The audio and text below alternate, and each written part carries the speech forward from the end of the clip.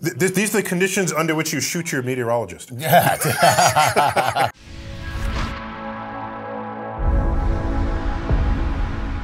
It's possible that 200 million people will see this eclipse. Do you think that that's more than any previous eclipse has ever been witnessed? I'm not sure. I know that in 1991... That's the Mexico City eclipse.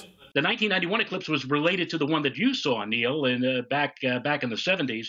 In the same Saros, yeah. Yeah, it was about 7 minutes long. It passed over Mexico City. The entire population of Mexico City was treated to a total eclipse. And I believe at that time, the population of Mexico City in one sitting was like 23 million people. Wow. So it may not be necessarily in one sitting for this eclipse, but certainly if a lot of people travel into the totality path, this could very well be indeed the most viewed eclipse, total eclipse in modern history. No, in all of history. In all history. All of it. Yes, yes. And if I remember, the 1991 eclipse also went across Mauna Kea, Hawaii. And the telescope was able to observe it from there. Wasn't that the same eclipse? Yeah, in fact, it passed over the big island of Hawaii, and Mauna Kea is there on the top of that extinct volcanic cone. The problem was they saw it at Mauna Kea, but all the people who went to Hawaii to see that eclipse, or most of the people who went to Hawaii, didn't.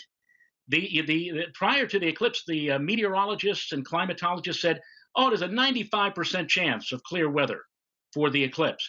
Because in July, that was the month that the eclipse occurred, they get the trade winds, and when the trade winds blow, usually the weather is clear.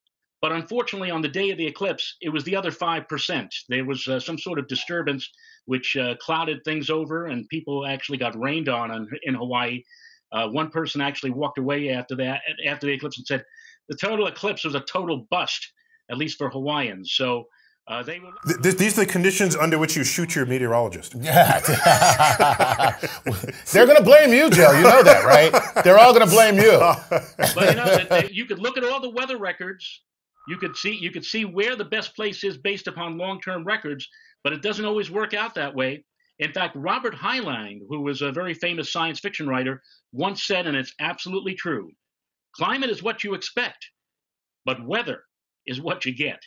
So you may be in a place where the climatology says it'll be great for viewing the eclipse, but the weather makes up its own mind. If it decides to be cloudy that day and you don't see it, so goes.